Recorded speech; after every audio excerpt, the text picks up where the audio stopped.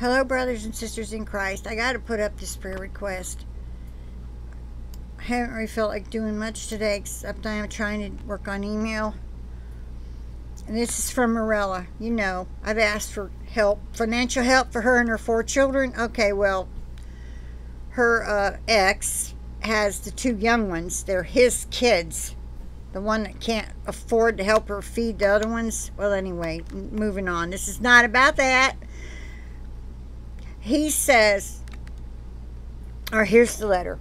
She says, hi, beloved family. Please pray like never before for Melina and Cristian. Those are her 2 babies. They're like 4 and 3, 4 and 2.5. I don't know. Maybe she's 5 and he's 3 by now. I lose track, you know.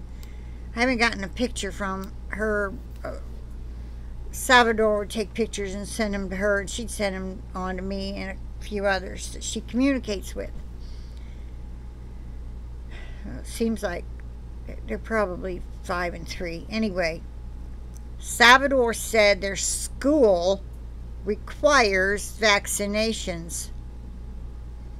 So I said, don't send them to school like I do with the first.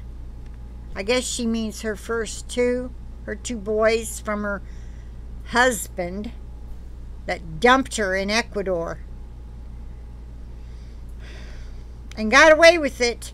The situation makes me so angry. I get so upset with it.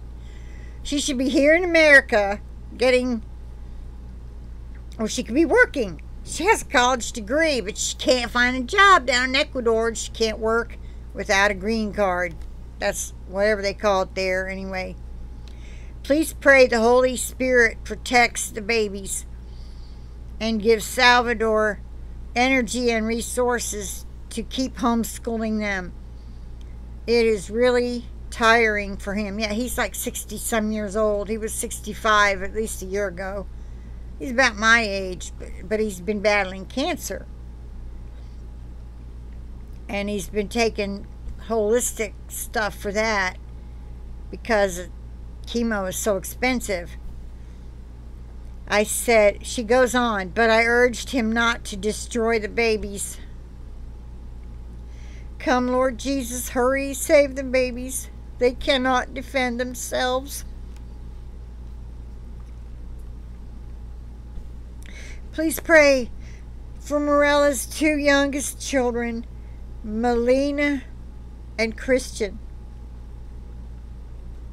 Her baby is Cristian.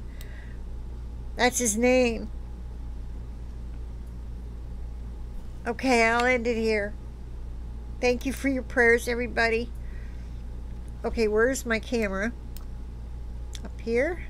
I gotta find it. There it is. So now I can shut it off. Please pray for me that I'll get some sleep tonight, because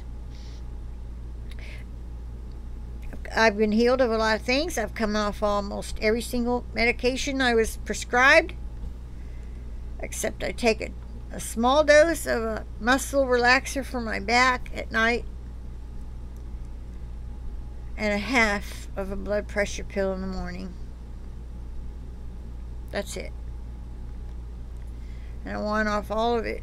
But if I don't take something for sleep, I can't sleep. And the over-the-counter antihistamines are causing my heart palpitations, which that's supposed to be gone from my healing, heart healing, and deliverance. So, actually, I got prayed for again last week, and I haven't had palpitations since. Well, maybe tonight I'll try some Benadryl. Alright, that's all I have to say for now. I pray for each and every one of you every night. I plead the blood of Jesus over you, your pets, any other animals you're raising, your vehicles, your dwelling places, inside and outside, and inside if it's a multi-family dwelling. And ask the Lord to keep hedges of protection around you with his guardian warrior angels. I tell him I believe we all have guardian angels inside with us.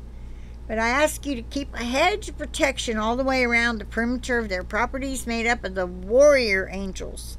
And also an extra hedge of protection made up of the wall of Holy Spirit fire from heaven to completely encapsulate us 24/7, 365. But I pray it every night. With that, I'll say bye for now, brothers and sisters. Please keep Mirela and her babies in your prayers. Come quickly, Lord Jesus.